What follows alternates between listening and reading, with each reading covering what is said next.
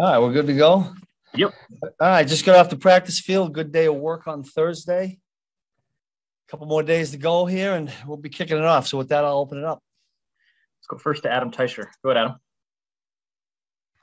Hey, Steve. I was curious about Melvin Ingram, and what have you learned about him from coaching him for a couple months now? I know you were familiar with him for his years in the league, but are there some things maybe about him that you've learned since he's been here? He's a great teammate. I mean, you don't know those things about him when you watch him from afar. He's passionate about the game of football, and he's a real intuitive football player, Adam. Like he gets football. When I say that, it kind of comes down when you go over and explain something to him, or we're doing it this way because of, it makes sense to him. Some guys you coach through the years, they'll shake their head and say that they got it, but you're not really sure if they do. You know that when Melvin says, yeah, I know what you're talking about, coach, that he surely does. So that's something I would not have known. The rest of it, you see physicality and all the other things we talk about. I think we saw that on tape. Let's go next to Sam McDowell. Go ahead, Sam. Hey, Steve. Hey, Sam. You guys have obviously faced this team before, but one of the things that they do uniquely is how quickly they get rid of the ball. Yeah. What has to go right against, any team that gets rid of the ball quickly, just generally speaking on your guys' end? Yeah, you got to find a way to obviously win some of those downs. I mean, look, we're talking about a quarterback that knows exactly where to go with the football. He's got weapons out there he can get it to. I mean, we try to disrupt at the line of scrimmage, and hopefully that helps. But he's got guys that really can beat man coverage and press. You'd like to think that you could get a couple of breakups from our D linemen, with the hands up. We talk about that a little bit because you're right. I mean, you present something to Ben, he knows it's coming and he knows where to go with the ball and gets it out really quick. Next to Sarin Petro. Go ahead, Sarin. Coach, and I'll have a follow-up, Brad. Coach Reed said, I don't know, yesterday or Monday, that once you clinch the AFC West, it's kind of hard to, what you're going to play for, right? Like what are you driving for? That maybe that, I don't know, the carrot's taken away. I know a couple of the guys have talked about, tackling being an issue here the last couple of games for the defense. Is that how on your side of the ball it kind of manifests itself that maybe, I don't want to call it a letdown, but that's the easiest word for me to use. But when you lose that thing you've been fighting for so long, that defensively, one of the ways it kind of shows itself is maybe you don't tackle as well? Well, I don't know. I mean, look I'm not real smart to figure all that out, but what you're saying, kind of makes sense to everybody. I mean, where you're going, I hope that wasn't the case. Maybe it's a missed tackle here or there and it looks ugly. And certainly we want to be playing better than we did the last two games. I mean, I think we'd all agree with that. And hopefully, knowing that what we're faced with is no margin for error now. We talked about that on Tuesday. That was the first thing we talked about. So you prepare from now until the time you kick it off to eliminate as many mistakes as possible. And hopefully we'll do that. Then earlier this year, I know when we were talking about different personnel groupings and things, you said, listen, we're going to need everybody, right? Like that was kind of a common theme that everyone, whether it was somebody was asking about Juan Thornhill very early in the year, you said, we're going to need everybody. Is that the mindset of, now a 17-game season is a marathon? Here it's lose or go home. So is it a sprint? And does that, is part of why we're going to need everybody is to get to this point to where you're healthy? Because I think I read one story that said you're the healthiest team in the NFL. Was that the purpose of that? And does that now change once you get to a lose or go home situation? Well, I mean, there was something behind that. And mostly, that whole theme was, I do believe that when most of your guys know they're going to be involved in the game and they're going to be called upon, the focus during the week tends to go up with everybody. I mean, let's face it, we're all human, right? If you didn't think you were going to get in the game unless somebody got hurt, there's a little edge off there. So I think that helps us. Listen, it's all hands on deck right now. And whoever we put out there, we got to put the best 11 for that particular situation and hopefully win every down. But I hope we stay healthy. I mean, if that stat or fact that you're talking about is true, I hope we stay that way because we're going to need everybody, certainly in this game. And then we'll worry about what happens after that. But it's all the focus is on this game.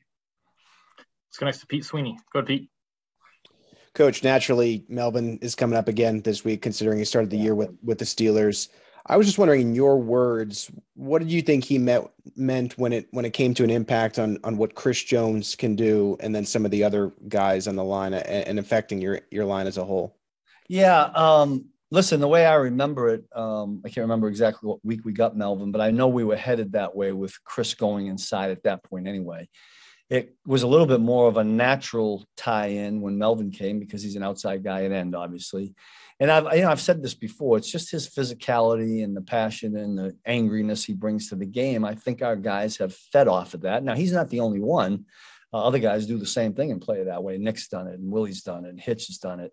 And I think the more guys you can get that play that way, the better chance you have of playing good defense. So, again, I think we have been off a little bit these last 2 games. We got to get it back to where it was before and better than that because of what we're facing. This is a good football team. We're getting ready to play. Got 4 more. We'll go right down the line, starting with Rob Collins. Go ahead, Rob. Hey, Coach Spags, yesterday Ben Roethlisberger said that they have no chance in this game. They're going to just go out there and have a little fun, probably a little gamesmanship on Big Ben's part. But what are the challenges of playing a team who's basically playing with house money and whom everyone outside of your building doesn't think has a chance? Yeah, I mean, we certainly don't look at it that way. Look at there's 14 teams that make this tournament per se, and any team can beat any other team.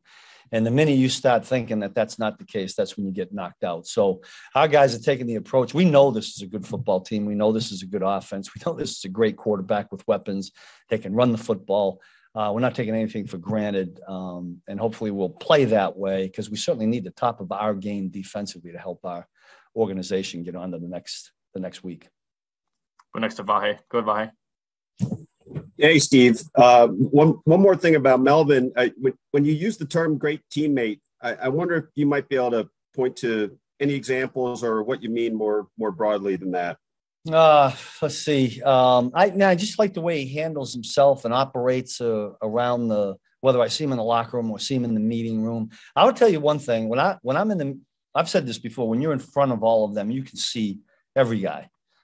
You can see if their eyes are closed. You can see if their eyes are open. He's wide-eyed and tuned in as anybody that we have in that. I mean, he loves football. He loves to embrace it and absorb it. And I think there's a lot of value to that.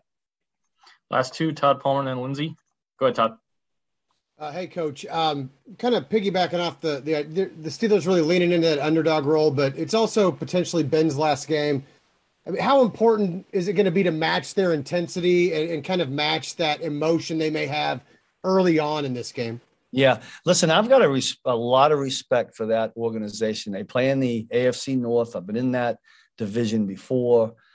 They play quote unquote AFC North football where they try to pound it at you and, they just try to outwill you. They're a physical football team. That's what they are. We've got to match that. If you don't match that, you're in trouble against the Pittsburgh Steelers. So that's one thing we've talked about. And hopefully when we get to Sunday night, our guys will bring that kind of mindset. The last one to Lindsay Jones. Go ahead, Lindsay. Hey, Steve, I wanted to piggyback a little bit what Pete was asking you before about Chris Jones. You said you guys were trending that way to having him play a little bit more on the inside at that point. Was that something that he wanted to do at that point? And why is he just so much better rushing from the inside? I just have probably maybe because of its experience. Chris was willing to do anything. I mean, look, we got Jay Reed and we slid Chris outside and he functioned that way. But there is, more than anything, I tell you what people forget is how long and tall he is. And when you can put that inside to most of these quarterbacks, that's a little bit intimidating, or at least it feels that way. On the outside, sometimes if you get around or in the back of the pocket, you lose all that size. So that may be one thing. And look, he's a skilled guy. We need him. We need him to play really well. And typically when he plays well inside there, the other guys around him play a little bit better because they feed off of that. Coach, we appreciate the time. Thanks for joining us. Got it. All right, Brad. Well, Coach EB coming up next.